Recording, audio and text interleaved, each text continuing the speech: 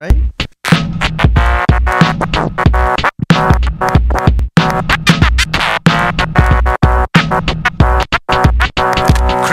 Teleported, landed on an ice-covered platform, shuffled through remains of a recent ice storm, jumped to the next one, peered off the edge, a 200-foot drop, make a man lose his head, took my mind off the plummet, hit the summit, surprise, a mechanical animal staring dead into my eyes, what looked like a toad shifted, let out a croak, and started spitting offspring at me out his throat. I must confess, put the difficulty to the test, 10 shots to the head, put the beast to rest.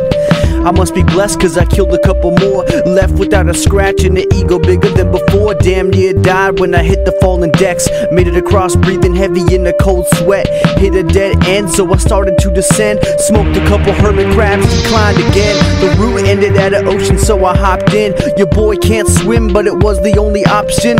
After smashing 3 more crab shells I proceeded deeper into the deep blue hell. What's the deal with bad guys spitting other bad guys at me? Shady ways to attack me. I'm almost at the point of laughing. I can't believe this crazy psychedelic shit is happening.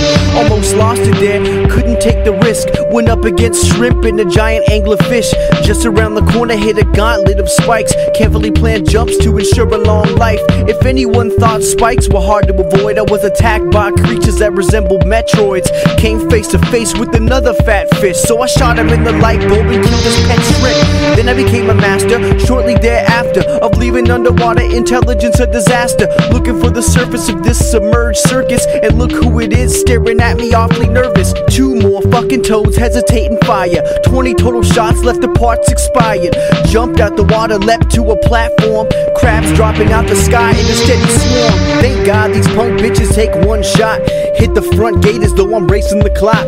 Standing in the hallway, stop for a second, wait. Blades in hand, as I hit the boss's chamber, the punk floated down, showing no signs of danger. Ran toward the man, about to bring down the building. Wait, who throws bubbles at the man who's trying to kill him? 1 shot, 2 shot, 3 shots lurk. Hit by a bubble and it actually hurt.